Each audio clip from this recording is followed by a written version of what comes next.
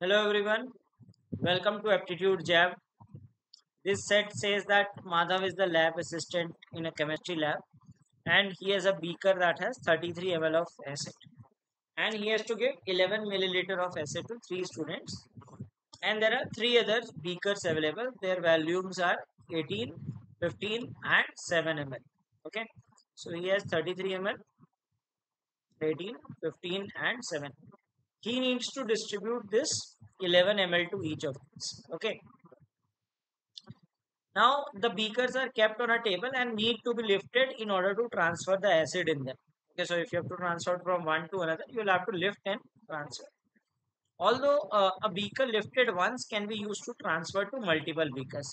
Let us say initially this is filled, we can transfer to multiple beakers. Like we can put 18 here and 15 here, 18 and 7 here. That will be considered as a single lift. Okay.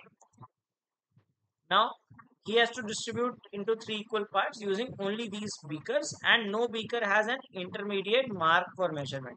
So you can measure 18 ml, 15 ml, but you cannot measure 10 ml in the 15 ml beaker. Similarly, you cannot measure 6 ml in the 7 ml beaker. Okay. So using this, we have to make the measurements, right? So the question is, what is the minimum number of times he needs to lift the beakers to distribute the acid? So basically, minimum number of transfers that he has to make, and all the questions are based on it. So let us start. So initially it is 33,000. Now he needs to make 11, uh, like uh, 11 ml in this. Okay. So now we have to try to find out how can you make 11 in the minimum possible chance. So if we see this difference between 18 and 7 is 11. Okay. So what if one thing is 18 plus 7, like 18 minus 7 is 11. That means he will transfer 18 here and 7 here and he can get 11 here, right? Another thing we can think is 33 if he distributes 15 and 7, 15 plus 7 is 22. If he distributes 22, he will be left with 11. Okay, so that seems a better way because we can directly get 11 here.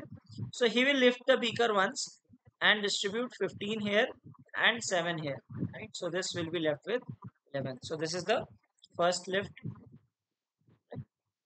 Now this is 15 and 7, and if he like uh,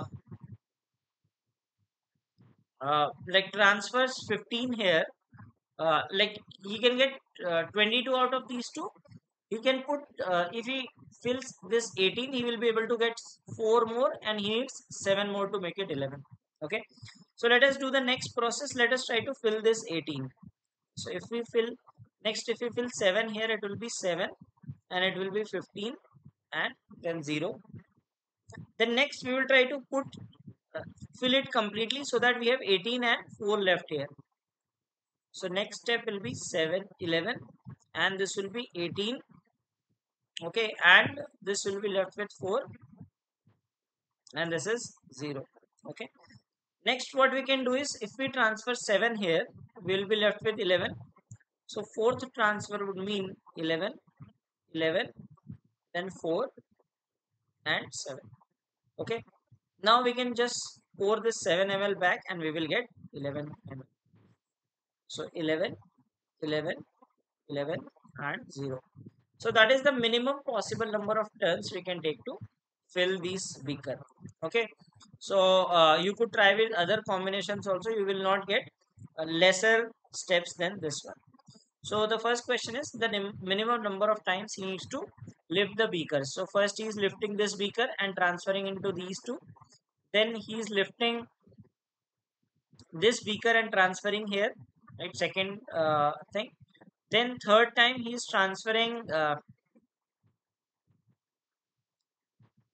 this content here. Okay, then he's transferring this content here, then finally he's transferring this content here. So 5 times he's making the transfer. If he transfers the acid using the minimum number of lifts, which beaker will be filled in the end? So the 15 ml beaker will be filled in the end. If he transfers acid using the minimum number of lifts, how many times the 7 ml beaker will be completely filled? Okay, so it is filled two times, one time and two times. If you transfer using the minimum number of lifts, which of the following is the volume in one of the beakers during the process? Right, so we see that only 4 ml is the volume in this beaker at intermediate position in the process. So that is the solution to the set and answers to the questions.